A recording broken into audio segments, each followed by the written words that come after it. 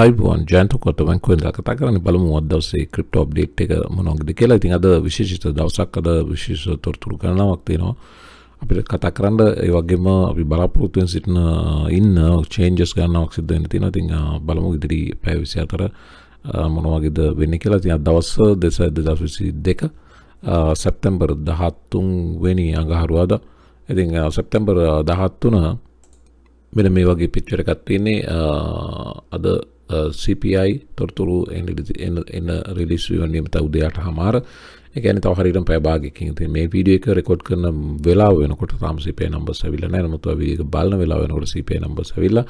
ඉතින් ඒ තොරතුරු මගේ ඊළඟ වීඩියෝ එකක තියෙයි. ඒ නිසා දවසේ අනිත් වීඩියෝ බලන්න අමතක කරන්න එපා. ඒතකොට CPI numbers, core CPI මේ numbers එක 8:30 මේ උදේ රිලීස් වෙන නියමිතයි. අද දවසේ ඊට පස්සේ අද දවසේ Ethereum launch එක සම්බන්ධ කාරණාවන් කතා කරන්න තියෙනවා. ඉතින් මෙතනින් අපි එමු ගිය වර CPI මීට කලින් මාසේ රිලීස් වෙච්ච CPI numbers වලට. ඒතකොට මේ වෙනකොට මේක තමයි අපිට අන්තිම ලැබිච්ච නම්බර එක. major categories all items 8.5. ඇමරිකාවේ inflation එක මේ වෙනකොට 8.5යි. මේ ඇවිල්ලා ජූලි මාසේ numbers. එතකොට අගෝස්තු මාසේ numbers තමයි අද රිලීස් වෙන්නේ. අගෝස්තු මාසේ මෙතන තියෙනවා August 22 2022 CPI data are scheduled to be released on September 13th 2022 at 8:30 am. කියන්නේ තවත් Eastern time එකකින් තවත් පැය භාගයකින් මේ numbers එන්න නියමිතයි. එතකොට අපිට බලන්න පුළුවන් මේ 8.5 එකකින් පහළට ආවද කියන එක. ඉතින් ඊයේ දවසේ මෙන්න මේ රිලීස් වෙච්ච තොරතුරුත් එක්ක මෙතන market watch කියනවා consumers expect prices to keeping cooling but the damage may have already been done කියලා. ඉතින් consumers ලා මෙවර inflation number වල යම් අඩුවක් අර 8.5 එකකින් පහළට යමක් බලාපොරොත්තු වෙනවා. නමුත් මේ වෙනකොට මාකට් එකේ කරන්න ඕන damage එක කරලා ඉවරයි කියන එක තමයි මෙතන කියන්නේ. CNBC පැත්තට අවධානය යොමු කරනවා නම් මේ වෙනකොට වර්පේනවා futures markets up. ඉතින් මේකට හේතුව දැන් මෙවර මේ පසුගිය දින 30 ඇතුළත oil prices වල drop එකක් සිදු වුණා. ඉතින් oil prices විශේෂයෙන් oil නැත්නම් energy CPI numbers වල එක කොටසක්. ඉතින් energy price drop වෙන එක CPI numbers මෙවර පල්ලෙහාට ගෙන්න ලොකු support එකක්. ඉතින් ඒක market එක දානවා. ඒ නිසා යම් බලාපොරොත්තු සාගත තත්ත්වයක market එකේ ඉන්නවා. ඒ නිසා futures market එක green වලට පැහැදිලිවම වෙනවා. oil එක පොඩ්ඩක් අද දවසේ up. එතකොට futures up clearly.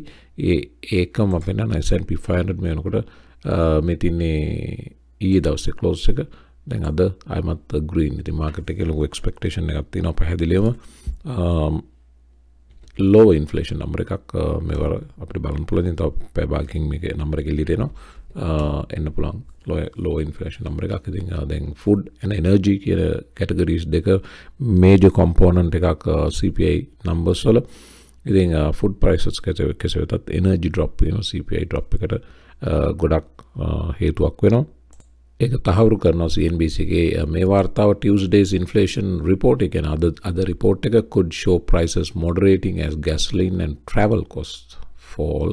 එතකොට මේ travel cost එකේ drop එකත් මොකද gas price එක අඩු වීම නිසා ප්‍රවාහන වියදම් වල වියදමත් අඩු වුණා. ඉතින් ඒ නිසා gasoline සහ travel cost drop වීම CPI numbers වල support එකක්. ඒ වගේම මෙතන කියන credit Swiss analyst කෙනෙක් inflation collapse, inflation එකේ පහත වැටීම will launch powerful market rally කියලා credit Swiss එකෙන් කියනවා. ඒක තහවුරු වෙනවා. මෙතනත් පෙළුතින් Dow Jones මේ වෙනකොට up. ඉතින් දැන් inflation numbers හොඳ number එකක් ඒවි කියන විශ්වාසය ඇතුව up. ඉතින් බැරි වෙලාවෙ හොඳ number එකක් release වුණොත් මේක ගොඩක් දුරට continue වෙන්න ඉඩ තියෙනවා. මේ rally එක daily chart එකේ බලුවොත් මෙන්න මේ වගේ තැනක ඉතින් පහුගිය දින පහම green, දැන් අදත් green. එතකොට මේ ඇවිල්ලා Dow Jones. ඉතින් අපි එනවා නම් ක්‍රිප්ටෝ පැත්තට. Ethereum merge එකට ඇතුළට යන මේ මොහොතේ Ethereum merge එක ඇතුළට යන මේ මොහොතේ හැබැයි Ethereum merge එක ඇතුළට යනකොට දැන් main net එකට countdown එක මේ වෙනකොට පේනවා. The countdown to main net is based on a target TDD of this may change. මේක approximate. එතකොට මේක දැනට පේනවා 1 day and 14 hours 4 minutes කියලා. ඉතින් countdown එකට. ඒතකොට main net එකට සම්බන්ධ වෙන තවත් දිනයක් තියෙනවා. නැත්නම් පැය දින එකමාරක් තියෙනවා. ඉතින් ඒ තත්ත්වය පසුබිම ඒ තත්ත්වයේ පසුබිමේ තියාගෙන අපි prices බලනවා ක්‍රිප්ටෝ වල මේනකොට කොයි market cap එකේ තත්ත්වය මෙන්න මේකයි පොඩ refresh කරලා ගමු අපි market එක no change 0.02 down කියලා පෙන්නනවා 0.02 ඒ කියන්නේ no change market එක over 1.1 trillion ඉන්නවා 1.08 trillion කියලා පෙන්නනවා මේනකොට Ethereum gas fees බැලුවොත් Ethereum gas fees වල drop වීමක් පෙන්නනවා දැන් මේනකොට way high transaction fee එක Ethereum merge එක දිහාවට යනකොට ඉතින් මතක තියාගන්න Ethereum මේ සම්බන්ධ මේ transition එක සම්බන්ධ එක මිත්‍යාව තමයි Ethereum මේ transition merge එකත් එක්ක gas fee අඩු වෙනවා කියලා නෑ gas fee එකට සම්බන්ධයක් නෑ Ethereum merge එක ඒක වෙන කාරණාවක්. ඒතර මේ Ethereum merge එකෙන් සිද්ධ වෙන්නේ energy efficient network එකක් බවට Ethereum පත් වෙන එක. නමුත් transaction speed එකකටවත් gas fee එකකටවත් gas fee කියන්නේ transaction cost එකකටවත් ඒක බලපෑමක් නැහැ. right අපව වෙනවා නම් අපි prices වලට bitcoin මේ වෙනකොට පෙන්නනවා 1.26 up කියලා 22,550ට මේ වෙනකොට එල්ල තියෙනවා bitcoin.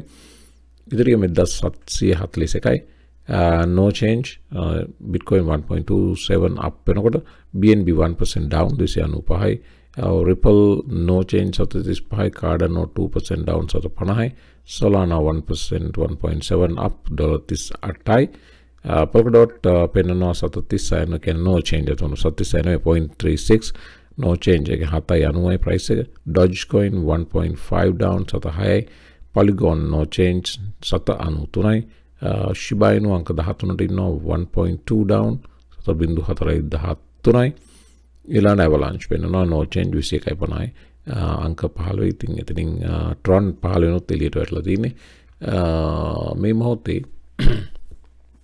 අපි chart වලට යන්න කලින් බලමු පහුගිය පැය 24 top gainers ලා කවුද ඉන්නේ කියලා Raven coin සුපුරුදු විදිහටම පහුගිය දින දෙක තුනම වගේම මේ වෙනකොට Raven coin අදත් up 20.91% up කියලා පෙන්නනවා ඊළඟ Hedera ඉන්නවා 7.6 up Trust Wallet token TWT කියන token එක 7% up Litecoin 8% up Ape 5% up ඊට පස්සේ පහළට altcoin කීපයක් තියෙනවා major gains ගත පියවර දෙක තුනක් කරන්නේ ඉදිරි වෙලා ලොකු changes නැහැ ඊළඟ වෙනකොට top biggest losers ලා විදිහට Luna අර gain එක ගත්තා වගේම gain එක අතහැරියා මේ වර පේන්නේ Luna BUSD chart එක ඉතින් Luna එකේ තත්ත්වය අර pump එක ඊට පස්සේ pump එක මේක ගියා කියලා $7.73ට ගියා ඊට පස්සේ drop වුණා $3.80ට දැන් consolidation එකක ඉන්නවා මේ වෙනකොට 4.40 ඉතින් අර pump වුණා dump වුණා මේක තමයි Luna වල හැටි ඉතින් ඒකයි මම කිව්වේ මේ trust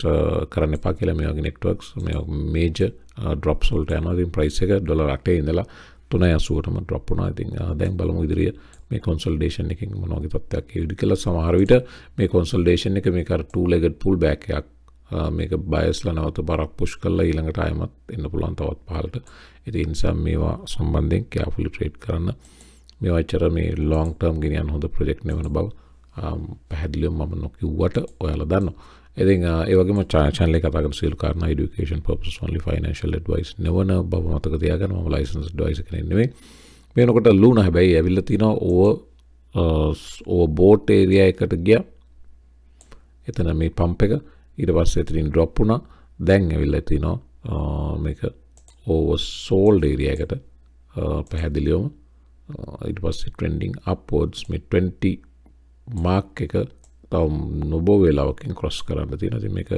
සාමාන්‍යයෙන් මේ bullish reversal signal එකක්. ඉතින් ඒ වගේම මෙතන පැහැදිලිවම support එකක consolidate වෙනවා. පහුගිය පැය 4 candle 1 2 3 4ක් දැන්.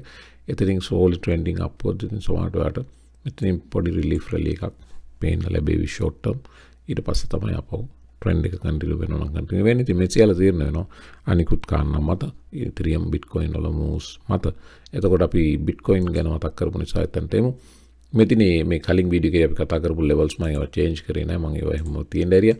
දැන් අද දවස් 13 දැන් මේවට පේන්නේ 12 hour candles. ඒතකොට 12 hour candles වල මේ වෙනකොට green candles ගණනාවක් හැබැයි පොඩි dodgy candles ඒක dodgy හැදෙන්න ගොඩාක් හේතු තමයි market එකේ decision එකක් නැතු වුණාම indecisive වුණාම market එක direction එකක් හොයාගන්න බැරි තැන මේ වගේ පොඩි පොඩි ටයිට් රේන්ජ් එකක කැන්ඩල්ස් හැදීම ස්වභාවයක් වර පේනවා මේ කැන්ඩල්ස් කරනවම පොඩි ටයිට් රේන්ජ් එකක මූව් වෙන්නේ. ඉතින් ඒක ඉන්ඩිසිෂන් එකට හේතුවක් වගේම මේජර් නිවුස් ගණනාවක් රිලීස් වෙන්න තියෙනකොටත් ඉන්ඩිසිෂන් එකක් එනවා.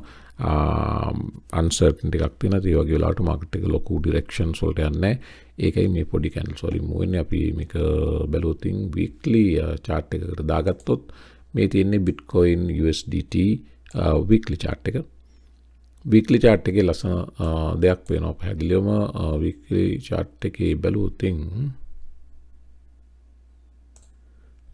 මෙතන පේනවා මේ අලුත් week එක මේ කලින් week එක green candle එකක් විදියට close වුණා. අලුත් week එක නැවත green candle එකක් වගේම තව විශේෂ කාරණාවක් මෙතන පේනවා Bitcoin chart එකේ weekly chart එකේ පැහැදිලිවම high එකක්. දැන් මේ previous low එක මේ low එක ඇවිල්ලා ජූනි දෙවනි සතියේ low එක ඒ low එක හැදුවා.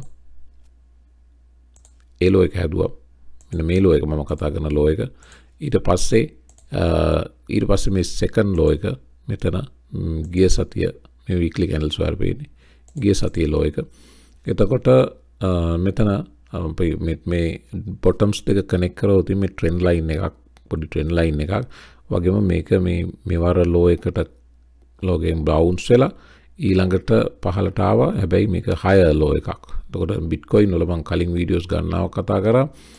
Bitcoin higher low එකක් දුන්නොත් ඒක පැහැදිලිවම මොනිටර් කරන්න කියලා. ඒක හොඳ bullish signal එකක් වෙන්න පුළුවන් කියන එක. ඉතින් දැන් මෙතෙන්දී ඔයාලට ප්‍රශ්නයක් එවි. මේ bullish signal අපි සැප්තැම්බර් මාසේ හොයන්නේ ඇයි කියන කාරණාව. එතකොට මේ සැප්තැම්බර් කියන්නේ traditionally Bitcoin වලට red month එකක්. ඉතින් Bitcoin වලට red month එකක් තියෙද්දි අපි මේ bullish signal හොයන්නේ ඇයි කියන කාරණාව. ඉතින් ඒක මාස අවුරුදු 9 මාස 7ක් red වෙච්ච බව ඇත්තයි. නමුත් ඒකෙන් අදහස් වෙන්නේ නැහැ. මේකෙන් අදහස් වෙන්නේ නැහැ Bitcoin මේවර green වෙන්න බෑ කියන එක. ඉතින් Bitcoin මාස අවුරුදු 9 සැප්තැම්බර් 7ක්ම red දෙකක් green මේවරත් red යුතුයි කියලා එහෙම එකක් නැහැ. ඉතින් මේවර green වෙන්න පුළුවන්. මේවර වෙනස් වෙන්න පුළුවන්. ඒ නිසා බලාපොරොත්තු අතහැර ගන්න එපා. මේවර green ඒ වගේම මේක first high එකද කියන ප්‍රශ්නාර්ථය දැන් මාකට් එකේ ඇති වෙලා තියෙනවා. ඉතින් අපි ඉදිරියේදී වැඩි විස්තර කතා කරමු.